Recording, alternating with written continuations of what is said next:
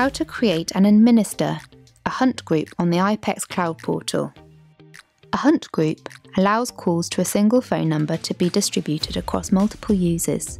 To create and administrate a hunt group, navigate to the Call Manager drop-down on the left of the portal, followed by Group Settings and Hunt Group.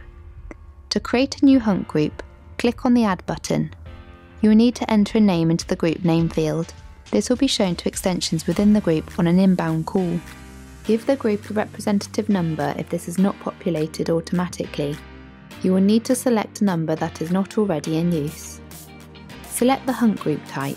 You can choose between circular, which means the call will be presented to the first extension. If not answered, it overflows to the second extension.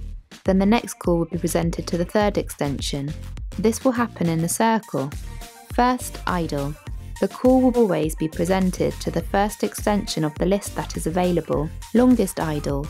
The call will go to the person who has not taken a call for the longest time.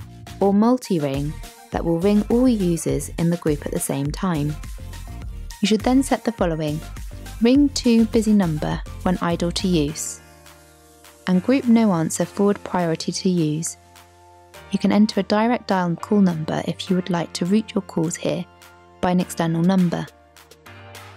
Finally, select a company time schedule for the hunt group to be active. Next, if you scroll down to the member section, click Change to add users to the hunt group. To do this, select the tick box next to a user's name, followed by the left arrow to move them into the group. Click on the Options tab next to Member to edit the call forwarding options. To add a call forward to the hunt group, first select the type drop-down. You can select Use, which will always forward calls to the group. All members busy, unregistered.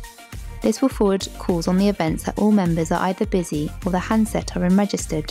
No answer. A call to this group has not answered within a set amount of time the call will forward. And a queuing overflow, no answer, which uses a call queue with a maximum queue time after which a call is forwarded. In the destination field, you can enter whether the call will be forwarded to this. Could be either an external number, internal extension or voicemail. You can then set a no answer timer for a forward to come into effect. You can then choose to upload a greeting to be played when the hunt group is called. By selecting immediate processing, members of the hunt group will be called whilst the caller listens to the message. For processing after greeting, which guarantees the caller hears the greeting before members of the hunt group are called, you can then browse and upload your greeting here. Finally, you can set call queuing on the hunt group.